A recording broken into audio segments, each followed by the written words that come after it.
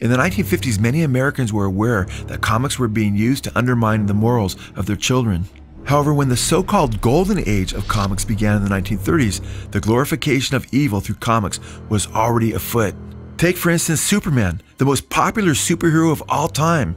In the very first incarnation of Superman by Jerry Siegel and Joe Shuster in 1933 was not an altruistic and virtuous good guy who came to save the day, but rather an evil villain seeking world domination through terror. Incredibly, many are unaware that Siegel derived his name for Superman from the English translation of Friedrich Nietzsche's Übermensch, who inspired Hitler and the Nazis to use social Darwinism to create a pure Superman race. This satanically inspired teaching led to the death of over 70 million people, including the killing of 6 million Jews, most of which were murdered in concentration camps. Siegel's Superman was a villain predating the rise of Nazism, who was created not by Hitler and the Nazis, but a mad scientist who used a potion on a vagrant in a bread line, giving him telepathic powers. The newly empowered vagrant used these powers to seek to rule the world. Through the years, Superman's look and origin story was morphed by Siegel and others until he was transformed into the popular version we have today. While Siegel's original depiction of Superman as a Crowleyan-like character who used his occult powers of clairvoyance and mind control to seek to rule the world, there is an incredibly sick irony that has come full circle.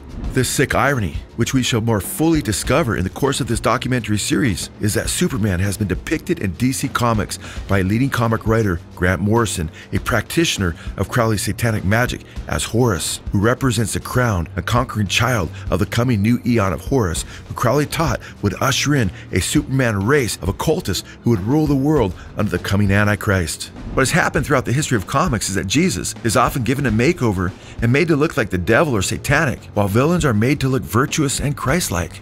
Much of Jesus' origin story and character was ripped off and given to Superman to make him appear more and more like Christ the Savior, though he has always been a counterfeit Christ.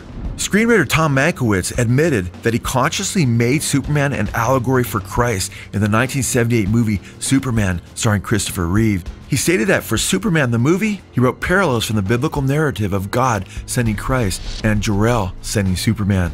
On Krypton, I was intending it to be almost semi-biblical, and people spoke in very stilted, elegant English.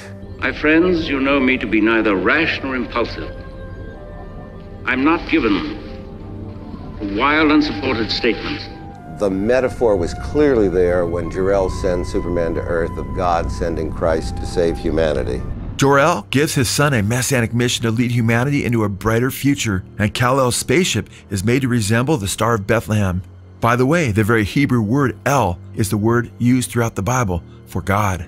Martha, who had originally been named Mary and who was unable to have children, like Mary, states, "All these years, as happy as we've been, how I've prayed and prayed the good Lord see fit to give us a child." Jor-El tells Superman that he has sent him to save humanity as his only son. Live as one of them, Kal-El, to discover where your strength and your power are needed. And always hold in your heart the pride of your special heritage.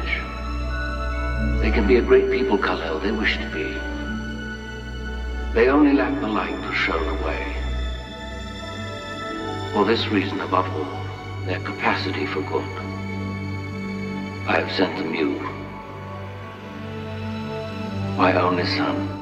David Nutter, the director of the Smallville pilot, when commenting on the episode when Clark is hung up on a scarecrow mask by some bullies, which resembles a cross, Nutter states, quote, "I thought there were a lot of metaphors between Clark and Jesus, actually, and I tried to throw in as many of them as I could," end quote.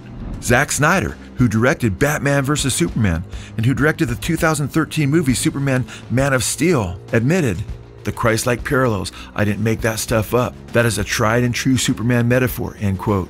Folks, when comic writers and artists are seeking over and over again to empty Christ of his virtue and godhood, and at the same time robbing Christ of those same virtues and giving them to the superheroes, I think we all know who the ultimate superhero really is.